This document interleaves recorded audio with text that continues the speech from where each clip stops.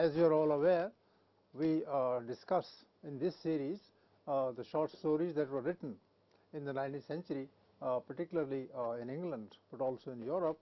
And we have today Professor Payal Nagpal, who teaches English in Janki Devi Memorial College, to speak on an author whom I considered always as a novelist and almost never as a short story writer.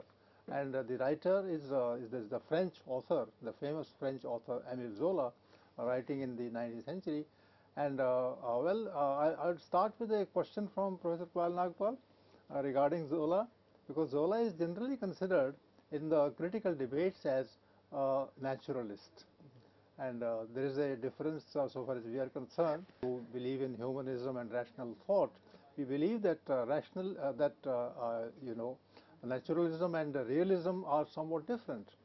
I would generally discuss Zola as a person who is always using the fact, always using the detail, always telling us about where he stands, what he says, etc., and that is scientifically proven. Is that naturalism? Is that realism? And what exactly is realism for you?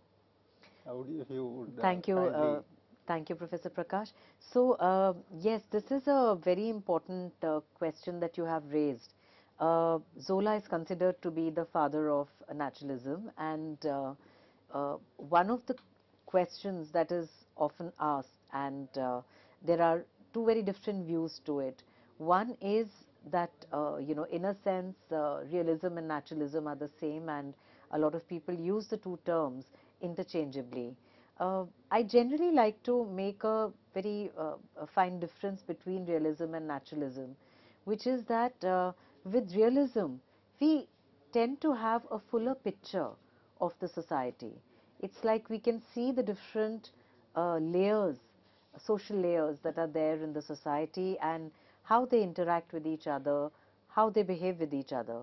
With naturalism, in a sense, the focus is in one way different, because it's more objective than anything else, but also the focus narrows a bit. So the kind of fuller expression of society that we see in realism is something that narrows a bit in naturalism.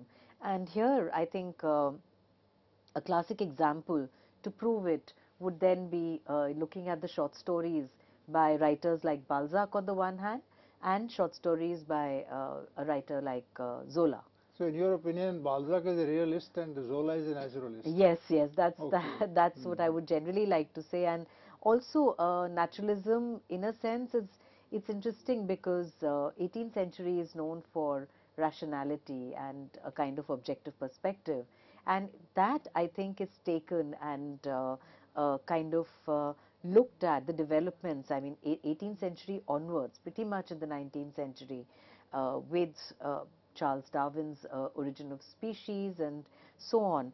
The focus is on science and nature in the scientific sense of it, and so not really in the Kantian sense which of means that it. science combined with the nature, they become naturalism, and realism is when it is fuller, to use your word, and where life as such, as it presents itself before us, and as it means something specific, that is realism. Would that be correct? I would agree with this. And in a sense, Zola, of course, takes on from, a lot of scientific uh, approaches and a scientific perspective that is there. And the two, cornerstones in a sense of naturalism are considered to be heredity and environment. So a person behaves in a certain way because, either heredity is held responsible for it, or the environment has had a certain impact, on the characters. Dr. So, Nagpal, you have not mentioned society at all. You talked so only about nature, about heredity, about rationality, about science, but not about society. That so is because perhaps we are talking about naturalism. yes, this is because I'm talking about naturalism, and naturalism takes all these into account to understand society. So, how are we looking at society? How are we looking at the characters that belong to a certain period. So, nature, a scientific perspective, objectivity, rationality, heredity, environment, these are the factors that allow us to actually look at society from what we can call a naturalistic perspective. So I thank you for the clarity that you have given us to regarding these two terms, and now you can present Yes, the lecture. yes, thank you. So, this is a portrait of Zola from about 1865. Uh, Zola was born in 1840 and lived pretty much up to 1902. And he's very famously known as a novelist, and as Professor Prakash rightly pointed out, that we know Zola more for his novels, what is famously known as the Rogan Machat series, which is France under, the rule of Napoleon III, or broadly what is considered to be the second French Empire, the period from 1851 to about 1871. So a lot of these novels were written, during the establishment of the Third Republic, not the Empire, but the Third Republic. And it is 1870 in that sense is a important moment, with the war between France and Prussia, that finally led to the establishment of what is called the Third Republic, and the collapse of the Second French Empire. And it is important to mention this because the story that we are going to discuss today, The Miller's Daughter, it also takes into account a moment of the Franco-Prussian War. So Zola was, it's very interesting as a writer, he was very clued in, and he was very close to writers like Flaubert and the Russian writer Ivan Turgenev. So he was friends with the Impressionist painters, especially Paul Cézanne. So Zola's exposure to the world of literature, arts and aesthetics was very, very full and complete in that sense. Uh, so to take on from the point that Professor Prakash has raised, and the point being about naturalism itself. So this is to actually quote from the introduction to what is called the Rogan Machat series. And it's interesting that he starts the series of about 20 novels, and this is very similar to the series that was started by Balzac in his time, which was called the Human Comedy, where he wrote a series of novels. So Zola's project is very akin to what Balzac has done during his time. So, in the introduction, the preface actually, he writes, I want to explain how a family, a small group of regular people, behaves in society, while expanding through the birth of 10-20 individuals who seem at first glance profoundly dissimilar, but who are shown through analysis to be intimately linked to one another. This is where the reason why we are reading this particular quotation is to understand where Zola is coming from, and to understand what the naturalistic approach is all about. So, he says that heredity has its own laws like gravity, and he says, I will attempt to find and follow, by resolving the double question of temperaments and environments, the thread that leads mathematically from one man to another. If you look at this particular quotation that forms part of the preface to the series that he writes, then we are talking about family, a group of people, society, how these people appear to be dissimilar, but they are linked to each other through the factor of heredity. Then, temperament, environment, how environment compels the individual, in a sense, to behave in a different manner. And here is a quotation from what is famously known as the experimental novel. And so Zola says, and I quote, and this is what constitutes the experimental novel: to possess a knowledge of the mechanism of the phenomena inherent in man, to show the machinery of his intellectual and sensory manifestations under the influences of heredity, and environment. So, which means that when we look at the naturalistic approach, be it his short fiction, be it the novel, we are analyzing human nature, the intellectual aspects, as well as what he calls the sensory manifestations through what we can say is, a certain kind of machinery. So, and this is regulated by heredity and environment. Such as physiology, he says, shall give them to us. And then finally, to exhibit man, to understand characters through this approach, and to showcase, to present man living in social conditions produced by himself, which he modifies daily, and in the heart of which he himself experiences a continual transformation. So, this in a sense explains the approach that Zola has towards the process of writing and towards the characters that are there.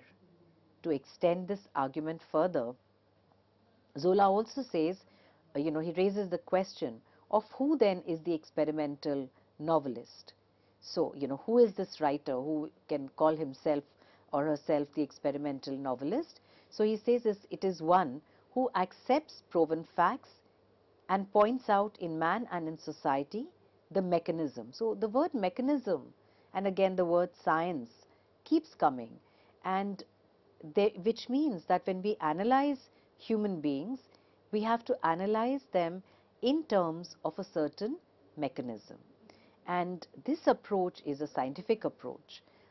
Zola is often critiqued that at times his approach becomes too deterministic, and heredity and environment are considered to be too deterministic. So, I think one needs to look at the writer and his approach in terms of the times, I think, to which he belongs, where the times, possibly demanded a certain change, and the change came in the form of naturalism. So, another aspect that he stresses on, what he calls personal sentiment, is it is established by observation and experiment. So, here I'd like to request Professor Prakash and ask him what he thinks. No, actually, you used the essential words, and they all come from science. For instance, physiology. Physiology means the body, the way human body functions in its natural manner. So that is the element of nature, physiology, and heredity is the right word for that. That the person is born with the genes of the parents and the grandparents, and that is the selfhood of man so far as he is concerned. And since they are scientifically investigatable, therefore Zola would call himself also kind of scientist. And when he comes to society, then that society is the social relations, and there is a kind of interaction between this physiological man, this natural man, and the society. And the whole term, and you are using all those words very, very carefully. This is what should be done, that he is totally keeping out the ethics, the actual practice, the anger and all other things. Of course, he uses the word sensory, but in the sensory, anger is there and not there. What is generally there is the smell, the sound, the touch, all those things. But where is discussion? Where is the interaction? That is not, that seems to be underplayed, as you rightly say. The focus is on the aspects of human being which are physiological in nature and which are rooted in the past. So I would say that there is a lot of truth in this, but then there's something that, as you point out rightly, there is something that is lacking in it, because the word mechanism, mechanics, that betrays it. Yes. So I would say that this is a good problematization of the problem. Absolutely. I think this is how we need to look at the difference between realism and naturalism. So, to begin with the story, if I were to just give the summary in a nutshell. So, The Miller's Daughter, the title is The Miller's Daughter. At times, it's also translated, I came across certain other translations which translated the story as The Attack on the Mill. Now, the story is about a miller, his daughter, and how she falls in love with this man, who's actually not a Frenchman. He's basically a Belgian, and everybody is very upset about this match because they think that this man is good for nothing. And however, the man, of course, proves himself, and meanwhile, what happens is that the mill is attacked, and how they both, that is the daughter and the Belgian man, they both stand up for each other and try to fight for each other, and there's a happy resolution. And when the Prussians attack finally towards the end of the story, it's the French who are back. And even though the Belgian man Dominic, he gets shot, finally there's a happy resolution at the end of the story. So this is the story in a nutshell. But this story, interestingly, is also about the mill itself. And if there are these, if I were to say that, how many characters are there, primary characters, then I would say that it is the miller, the miller's daughter, Dominic. But there's another character here. The fourth character is probably the most important, and that is the mill itself. So if we actually look at it, the story begins with a reference to the mill. So how Père Merlier's mill, one beautiful summer evening, was arranged for a grand fete. In the courtyard were 3 tables placed end to end, which awaited the guests. Everyone knew that François, Merlier's daughter, was that night to be betrothed to Dominique, a young man who was accused of idleness, but whom the fair sex for 3 leagues around gazed at with sparkling eyes. Such a fine appearance had he. So here is this man who's extremely good looking, but he's considered to be idle. He's considered to be idle because he's busy fishing, and he just grows some vegetables which are enough for his subsistence. And across the river, the two only, they've never met, they've never spoken to each other, and they just look at each other and they fall in love. So everybody is, and Père Merlier, who's been the mayor of the place, uh, everybody is very upset about this particular match, and they think that it's not going to be good for François. So Dominic is, he has a certain identity, but it is the mill here that is, in all of this first chapter that we have, it is the mill that has been described in great detail. So, for instance, a little later, Père Merlier's mill enlivened with its tic-tac. It's almost as if the sound that the mill makes, the wheel that the mill has, uh, everything comes to life. And when the Prussians attack, it seems that it is the mill that is kind of holding up. I'd like to, ask Professor Prakash here what he thinks about this importance that is given to the mill, in a story, I think, written in the 1870s. I wonder if, I mean, we have George Eliot's Mill on the Floss that belongs Yes, to the same time. yes, I was thinking of that, and the mill on the floss, had that miller, and here also there is a miller, and it's a place of work, and it is work, that compels human beings to get together, to come together, and in this particular story that you talk about, the mill is the place where the two people meet, and where they will marry, and whatever happens, later with their life, all those things will be considered from the point of view of the surroundings of the mill and the mill itself. So in fact, mill is a kind of character. I think this is very interesting for the story to have a place as the symbol of togetherness of man and woman. So that's how I would like to consider. And the mill also, I think, standing up, really speaking for humanity, and in this case also, I guess, the French honor and victory, Mm. so to say. Mhm. So, if we just look at this, it dipped partially in the Morel, which rounded at that point into a basin, and the way in which, even the water that falls from the wheel has been described very vividly here. So, how water fell from a height of several meters, and it's a very interesting statement that several meters on the mill wheel, which cracked as it turned with the asthmatic cough of a faithful servant grown old in the house. So, even the age of the wheel that is there in the mill, I think that itself has been described very, very vividly. And every time, the mayor, that is Père Merlier, is advised to change it, he decides not to. And, he knows what is going to work, and he mends the wheel. So, and the wheel appeared gayer than ever for it. So this kind of description of the wheel, of the mill, it goes on paragraph after paragraph, almost as if, this is a character that is, probably, I would say that it is the most important character, which is why I think certain translators decided to call this not the miller's daughter, but the attack on the mill. So, uh, certain other characters that are brought into the story. There's a reference to Père Merlier's wife. He had been mayor of Port-Rouge. He was esteemed for the fortune he had acquired. The mill actually came with his wife in dowry, and at that point of time, he did not have much, but he managed to work very hard and establish himself.